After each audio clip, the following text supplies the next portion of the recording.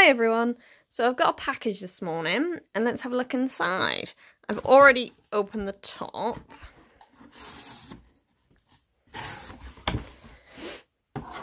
So inside, you can see his ears. You've got a certificate. Put that to one side and let's get him out.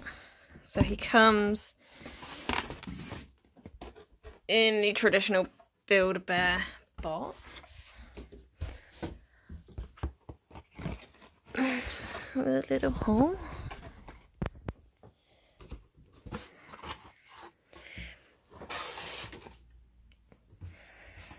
Oh, let's prop him up. So, got a little leaflet there.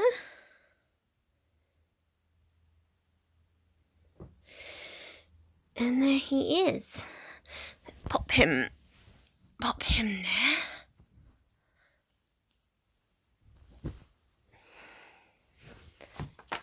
There he is.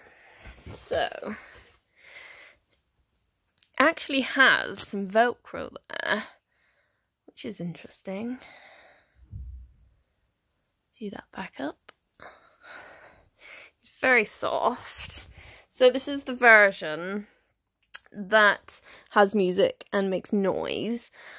I would have just got the normal plushy version, but as it's the only version that they were selling, he does have Star Wars brand on his foot and his little feet.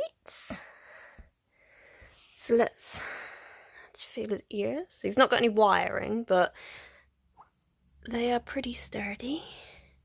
His eyes are plastic. What does this one do? So that one makes noises.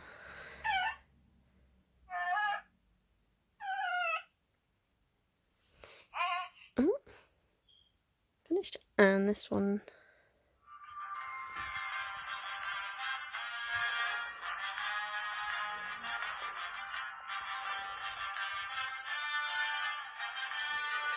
So he is a very good size. If I got a little label there, what's that? That's the Build-A-Bear.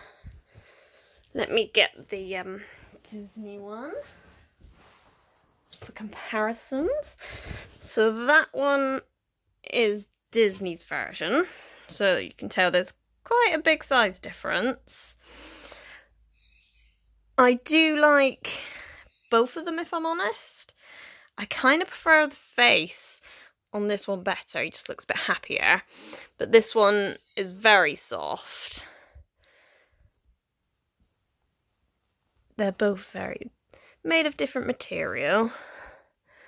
But this one is definitely made for cuddling, whereas this one a bit daintier, used for display. So yeah. Hope that helped you guys. Definitely happy with it. Worth the price point. So yeah, thank you very much. Bye.